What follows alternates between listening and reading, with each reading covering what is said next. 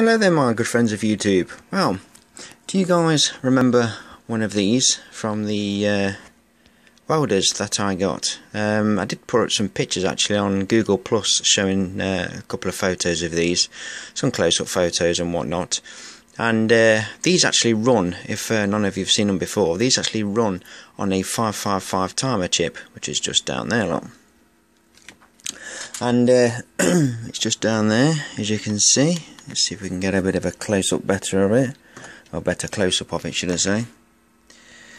Well, these are actually the high voltage igniter out of the welders, which actually gets the plasma to start. To start the actual weld before just to give that initial start.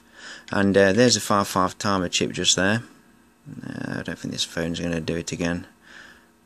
There we go. There we go, just there. And there's a MOSFET. There's the actual spark gap just inside of there. We can see it. There's the high voltage coil just there, which is the ferrite core. And there's a load of diodes and quite a couple of these capacitors here. Basically, it's a bit of a multiplier, and there's a load of caps just on the front here as well.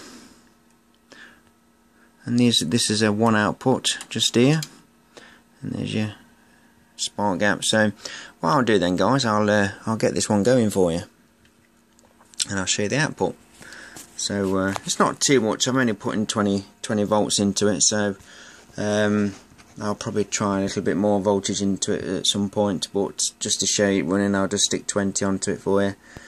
So I don't know whether or not it'll interfere with the camera or not, but I had to just solder those 2 points there for it to initially start, because it actually got a signal from the actual welder itself to initially start, to give it initial start.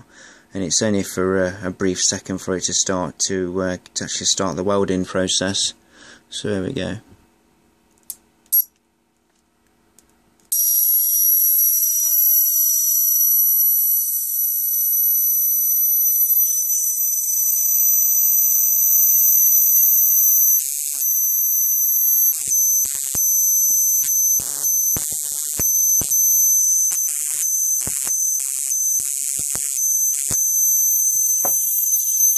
Quite a racket.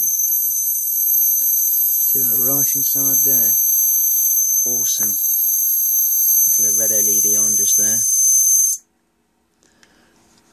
That's pretty cool. Just to make sure the screwdriver in there to make sure that all the caps are discharged before I start touching this thing. MOSFET's not too bad actually, it's not even warm. Little 555 timer. It's really cool. I really do like this little circuit. Runs really, really well.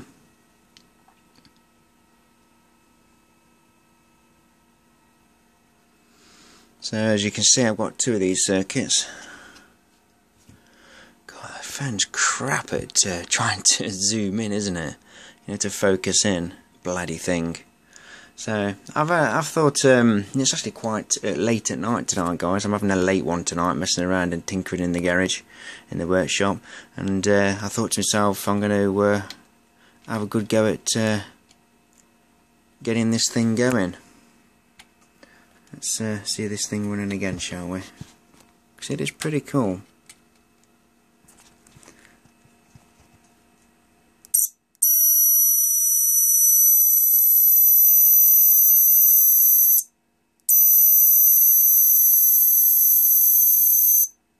Awesome. We'll just turn the voltage right down and just see what it's like on 12 volts. Nothing, not a bean. It's not enough for it. Not even the LED comes on. How crazy. A little bit more. Oh.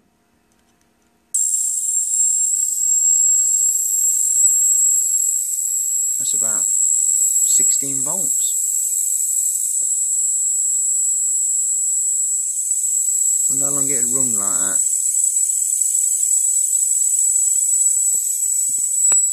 I won't want to touch those outputs